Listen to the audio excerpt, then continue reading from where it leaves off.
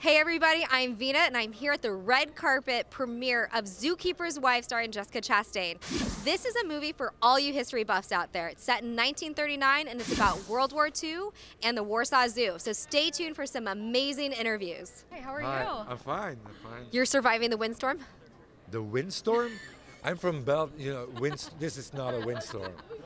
You know, we have like 120 before, like 12 before, like regularly. This is not a windstorm. You have the best weather in the world ever. It's Dying. yeah. All right, we got one question because we're in the windstorm, so I'll Yeah. keep it really quick. What was it like to play your character in this movie? Well, first of all, on a personal level, I was very nervous because I felt a lot of weight on my shoulder because I'm carrying this movie together with Jessica Chastain, who was like my favorite actress in the world, but secondly, I had a lot of a lot of scenes in the ghetto and it's an American movie, you know, when they do these things in Belgium. You have an angle, as an actor, you have an angle that's correct, like this. You know, they put 30 extras and they make a move like this, and 2 wagons, you know, put children on a train. In an American movie, they have 11 wagons and have 300, 400, 500 extras. I have an angle like this. I just had to step into history, which was amazing, is really, it's a present for actors. But often the backside of the medal, the other side of the medal is that your empathy is tested, and you take that with you, and you know, we went dancing together after the shootings.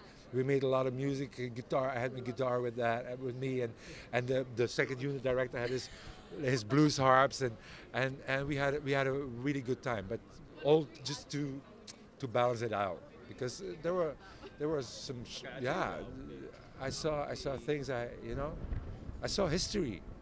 You know, the only thing I had to do as an actor was forget what I knew, because people at the time didn't know where these Jewish children went when they went to Auschwitz.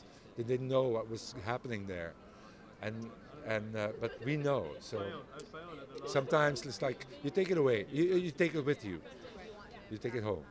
Do you connect with Dr. Jan Zabinski on a personal level at all, or did you just feel like you walked into someone else's character and really took that upon yourself? What's strange, I think that both Jessica and I, as a character, as who we are very close to Jan and Antonin Zabinski. I'm much more a rationalist and you know, I'm an animal lover in a more rational way.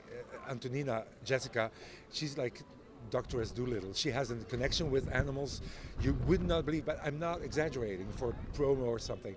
She had a shot with 2 zebras, and the guy who owned the zebras, he didn't dare to walk with 2 of them because they had to walk one after the other. They're wild animals, they're not horses. And Jessica just did it. She was like, oh, shh. There was like an animal whisperer or something. Yeah. Well, that's magical in and of itself, to be around an animal whisperer. Yeah, but she really is, and I'm much more of the Jan Zabinski type, who looks at animals in a more scientific way. I love animals, but you know, I don't have to cuddle any all the time, you know. And I'm like, yeah, animals, great, and you know, I love them, but you know, and so we look a lot like our characters in that way. I absolutely love it. Well, we're excited to watch the movie. Thank you so much and enjoy the show. Thank you. I will.